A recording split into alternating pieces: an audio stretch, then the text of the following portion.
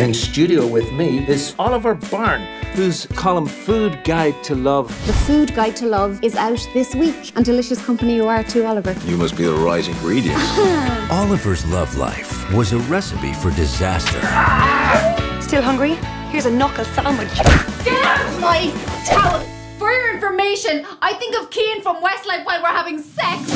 Until one woman... Hey, wait! Sorry, but they happen to be my clothes. ...added some spice. In Spanish, we say your soulmate es your half orange, tu media naranja. Tu media naranja. Oh, come on. Remember, folks, cooking is like sex. You don't need to be good at it to enjoy it.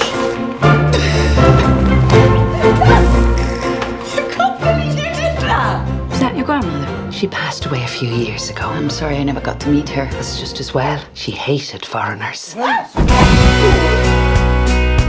First crush I ever had. She let you look under her skirt for a choc bar. We should do dinner sometime. Actually, I'm attached. Who isn't?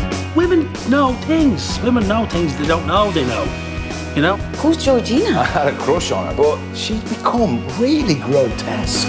I'm your choc bar. I think maybe I should go. Nicely done. Can I sleep on your sofa? Molly, open up!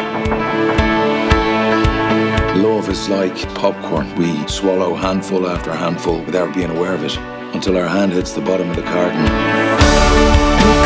We ask ourselves, where's all the popcorn gone? And that's love.